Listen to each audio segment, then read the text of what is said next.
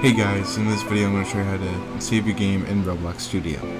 Okay, so things have changed. Before you could just like exit off the game and it'll automatically save and update it for everyone for all the new stuff you did in the game. But now it doesn't work like that exactly anymore, so I gotta show you how to actually update your Roblox game and save it. So as you can see here, I'm in the game and it looks like this right now. Exactly the same.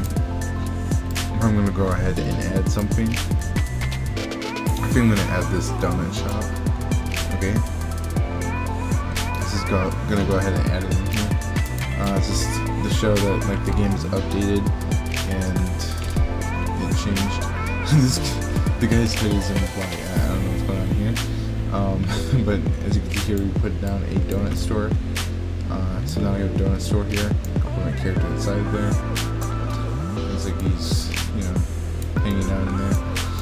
Okay, so just anchor that, and we're gonna go ahead and save this now because I just made some changes. So we're gonna go up here on the top left, click File, and Publish to Roblox As. Click that, and we're gonna go here to my game, and make sure you click exactly the right game because you're gonna overwrite it.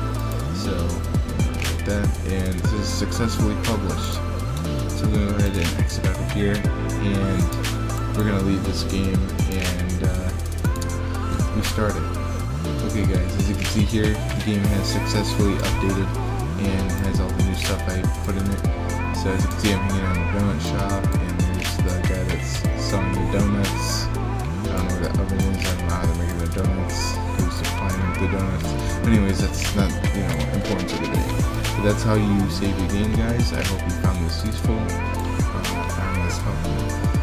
Make sure you guys go ahead and drop a like on the video, and make sure to subscribe if you haven't yet, and I'll see you guys later.